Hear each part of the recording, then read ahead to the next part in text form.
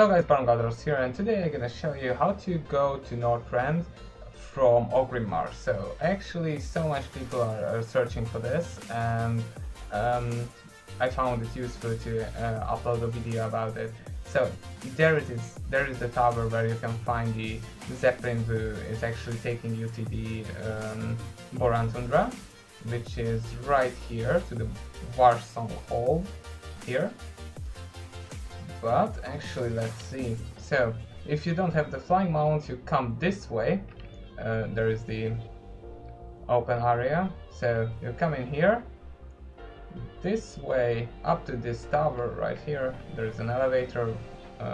We just skip it if we can, of course.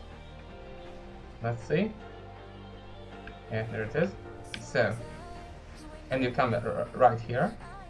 Where is the flying master, by the way? So you come in here, and this is the tower, by the way. You come up to the stairs. If you have flying mount, of course it's a lot easier.